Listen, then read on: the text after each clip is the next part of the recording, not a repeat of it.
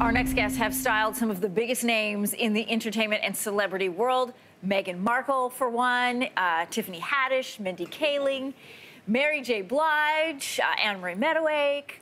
Just kidding. The label Greta Constantine has come a long way since it first launched back in 2006, and all month we have been taking a look at some of our country's most in-demand fashion designers, the ones who are pushing the boundaries, making a mark on the international scene. Kirk Pickersgill, Stephen Wong are two of those. Welcome to Your Morning. Thank you. Thank you for having us. People are fascinated by the name Greta Constantine. Let them know where it came from. It's a good story. Well, Kirk and I started the business 14 years ago, and we needed a name for the business, so we each picked a name that was dear to us. So Greta's my mom's name, and Constantine is Kirk's grandfather's name. I love that. Strong family connections, and I know that both of you have really strong valued family connections. Yes. When you guys started 14 years ago, did you ever imagine I would be running off a list like that, wearing your designs? Well, as a kid, when you aspire to be something and you have your dreams, you know, that's part of the dream is to, especially the industry that we're in, is to dress these type of women. And so when it's actually a speed dial away, an email away, these kind of things are the most exciting things, something that we weren't even prepared for, because in the past, I'd say 4 or 5 years, the surge has been incredible. Yeah. You call them Greta girls. I see it on social media. Did you ever have a dream Greta girl, and is she wearing Greta Constantine? A dream Greta girl? No, you know what, the thing is, people would be interested to know that we never know when these celebrities are going to actually wear our clothes. Really? So we could be making something for them, but you never know if they're actually going to wear it until they actually wear it. So we find out at the same time everyone else finds out. Okay, well then tell us what that moment is like. Either you get the phone call saying you're going to be dressing so-and-so, or a picture shows up and Meghan Markle's in your green skirt. What's that like for you guys? No, it's funny. The Meghan Markle is hilarious because it's Jen Mulrooney. Jessica. And she's like, texts me in the morning, and I'm like, she's wearing it. But we kind of knew what was going on, but we were not to say anything. And then we're kind of the people that we don't really want to know until they actually wear it, because you don't want to get disappointed, nor do you want to start spreading rumors and it doesn't happen.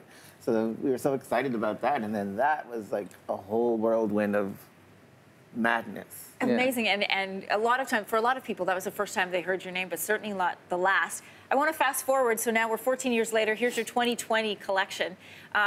One thing that I've been to your atelier, and it's full of color, full of color. How has your label evolved over the years? Well, it's funny because when we started the brand, it was jerseys. We did a lot of jerseys, so it was very linear, a lot of drapery. But it was very different than what it looks like now. It took a bit of time for us to come up with our Greta Constantine DNA, our look, and I think it's established now. Yeah, I would say so. You've worked with big names like Tiffany Haddish, Angela Bassett, Jamila Jamil, Amy Poehler, Catherine O'Hara. I mean, this is an incredible list. Taraji, yeah. She was one of the first Greta girls. Right? Mary J. Blige. Is there somebody you still would want to work with? I wouldn't say one person in particular, because the whole excitement of it all is that one day you will be a Greta girl. Yeah. So you gotta wait and see. No one's specific.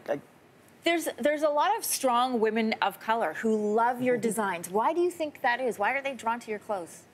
I think it has to do with the fact that it's almost a trickle effect. You know, once they see another woman looking great in an outfit, they want to find out who the designer is, where they can get that clothes, and how can I look that same way. Yeah. Having been fortunate enough to wear some of your designs, I will tell you, they allow you to feel feminine and strong at the same time. And not all clothes can do that. No, exactly. You feel like you're wearing really good armor. Yeah, no, they feel great. You've expanded to the Middle East. What's it like to design for that market? Oh, it's amazing. Well, they really appreciate a good dramatic look in the Middle East. Okay. So it all began when, we used to, one of our first stores that carried us was Harrods. And they have a strong, customer base in the Middle East. And they latched on to us then.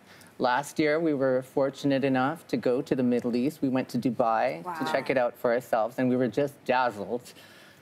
Yeah. Yeah, and we learned so much from dressing in the Middle East. It's a different way of dressing, and that's called, it starts off, this word modest. everybody about this modest dressing, and you think, okay, modest dressing is being dressed from head to toe, covering your whole entire body, but it's not necessarily that.